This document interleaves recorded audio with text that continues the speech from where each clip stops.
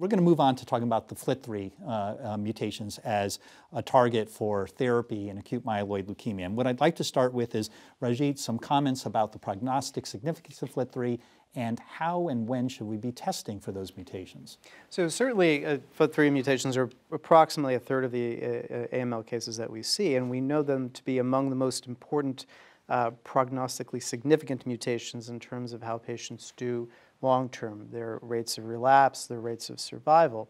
And so, without a doubt, a lot of effort has been put into targeting this.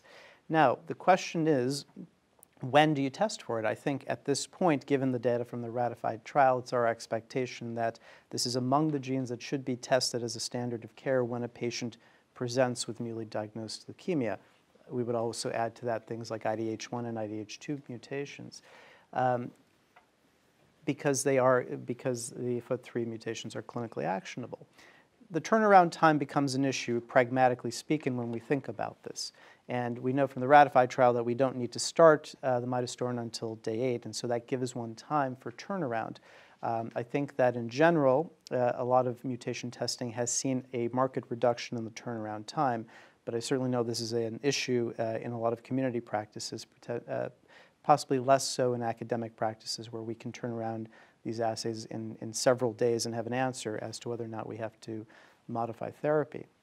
I think another question that arises from this then is, do you test it in patients who have relapsed disease who perhaps didn't initially present with FLT3 mutant disease? Is that an important thing to do? And I would certainly argue it is, because there is more than enough literature to support that patients can relapse with a FLT3 clone, or who presented initially with a FLT3 clone relapse with a non-FLT3 driven clone. So I think the issues of testing are very important, but obviously there is variance across institutions, particularly I think when we talk about academic versus in the community.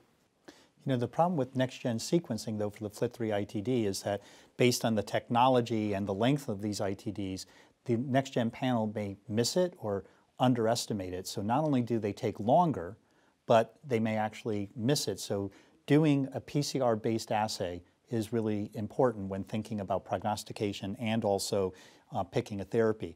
But Mark, there was an important abstract presented about the position of the internal tandem duplication, which you only could get by next-gen sequencing, and how that may impact on outcomes. Did you want to say a word about that? Yes, except I think the presenters of that abstract, have been aware of this data for years and pointed out it's very simple. The longer the mutation, so the issue is, where does this insertion mutation occur within the FLT3 gene? Is it in the juxtamembrane domain, or is it in the kinase domain? Well, the kinase domain, which is further on down, that's an artifact. If you have a longer insertion, it starts in the kinase domain. That was pointed out as a bad thing a long time ago, and I think their data are real, but you don't need to know exactly where the insertion is. Just look at the length of the insertion itself. Usually the report will tell you, but not always. Okay, I'm going to ask something controversial now. Okay, sorry to do this, but in that report, they showed it based on this position that there was not a benefit in a subset analysis of the midostaurin.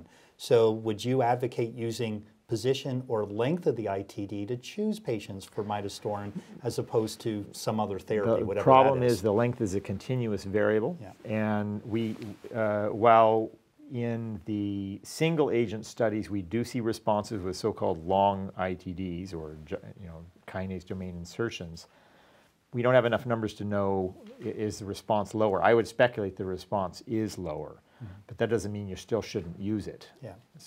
And the second generation drugs, more potent and specific, still have the same problem. I believe they do, yes. Those long ITDs are bad actors. Yeah, so we do what we can do, and